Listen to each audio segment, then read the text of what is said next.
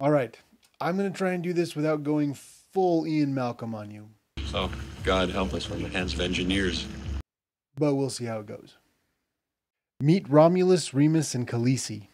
You've probably heard a great deal about these three pups over the last week. Newslines across the globe are heralding this trio as the resurrection of the long-extinct dire wolf, which roamed the Americas between 250,000 years ago up until about 10,000 years ago, but unsurprisingly still managed an anachronistic but popular appearance on the TV show Game of Thrones.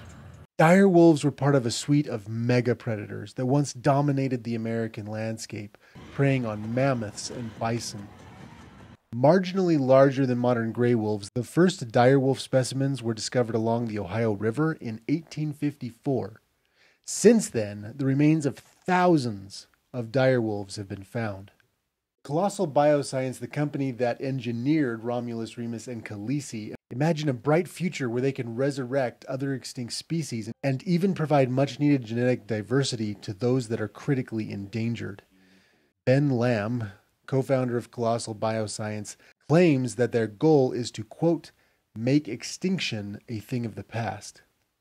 So how did Colossal, as they claim, bring back dire wolves after tens of thousands of years?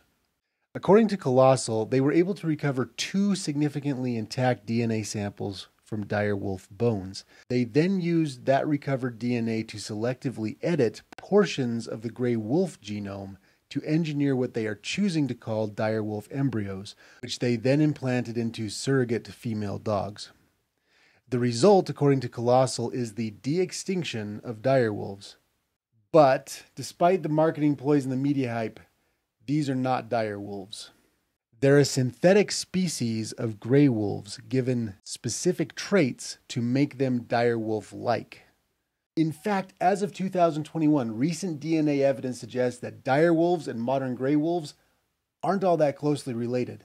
Dire wolves are thought to have evolved in the Americas, where gray wolves are thought to have migrated to the Americas from Eurasia across the Bering Strait. But Colossal seems to be ignoring these inconvenient details, either because they have access to more recent DNA testing which they have not shared, or because ignoring inconvenient research is better for marketing. In truth, it is very difficult to nail down the exact relation between extinct species, and dire wolves are a perfect example. Despite the fact that thousands of dire wolf skeletons have been recovered, very, very few have yielded quality DNA samples. And if dire wolves and gray wolves did share a common ancestor, their genetic paths are thought to have diverged roughly 5 million years ago. Consequently, Colossal Biosciences faces some very reasonable criticism with regards to their claim to have engineered dire wolves back into existence, when in fact, they've done no such thing. It's not a real dinosaur. No, it ain't, kid. If you've ever taken one of those DNA heritage tests where you spit into the vial and they then share your supposed DNA lineage, you may have noticed that you keep getting updated guesses as to your genetic lineage. The science of DNA analysis is constantly evolving, even with regards to the human DNA data pool, which is infinitely superior to that of dire wolves and other long-extinct species. But let's say, for the sake of argument, that Colossal did in fact manage to resurrect a trio of unadulterated, genetically authentic dire wolves. While of course impressive, would their efforts do anything to serve their intended goal of one day making extinction a thing of the past? It's a question that I find worthy of discussion. If you've been watching At Home in Wild Spaces for long, you know that I believe in a full, robust toolset, which means that I am not necessarily opposed to genetically fortifying critically endangered species or even resurrecting extinct species. I'd love to see passenger pigeons or Tasmanian tigers return from the abyss, and I'd love to witness the revitalization of functionally extinct species like the northern white rhino. But as honorable and intriguing as that goal may be, Colossal's efforts do absolutely nothing to address the root mechanisms driving millions of species and quite possibly humanity itself towards extinction. With the exception of truly extinct species, nature has the fully formed ability to heal and restore itself. if only given time and space to do so. Unfortunately, space and time are humanity's two least renewable resources, and we're consuming them ravenously. If we look at the wholesale destruction of, say, the Amazon or the redwoods or even the bison herds of North America, as tragic as those losses are, these species and biomes can recover naturally, but only if we give them the time and space to do so. Unfortunately, the recoverable space needed for nature to work this miracle is shrinking by the minute.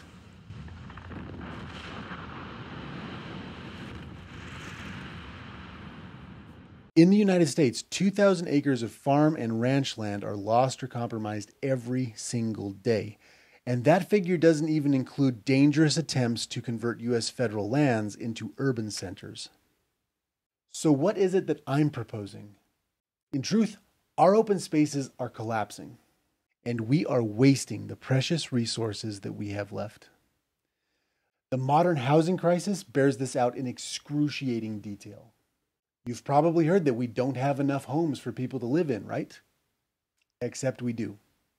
When it comes to residential resources, we're acting in opposition to our own self-interest, and it's sabotaging humanity and wildlife alike. The key to helping ourselves and the other species that rely on this planet is to identify those areas where we have been foolish and wise up. I recently returned from another trip to Zion National Park, one of the heavenly landscapes protected within the U.S. National Park system. And year after year, I have watched the open space surrounding this and other popular national parks vanishing, being replaced by vacation resorts and housing developments. Our national parks and public lands are turning into islands, surrounded by supercharged development and deceitful urban sprawl. While there is a very strong argument for the necessity of homes for individuals and families, large percentages of both existing and new homes, while residential in their zoning and construction, are not even remotely residential in their use. Instead, falling prey to poorly or unregulated commercial guest services and investment firms. With roughly 700 million people using short-term rentals each year without an inkling of the terrible implicit costs inflicted on humanity and wild spaces by the short-term rental industry. In the United States alone, there are roughly 2.5 million single-family residential homes now locked up in commercial vacation rentals. To make no mention of hosts installing cameras in bedrooms and bathrooms, or the fact that short-term rentals like Airbnbs and Verbos are frequently used as pop-up brothels where minors are trafficked as sex workers. Now, resorts and hotels aren't necessarily much better, but they use far less land and have to adhere to zoning laws and regulatory agencies.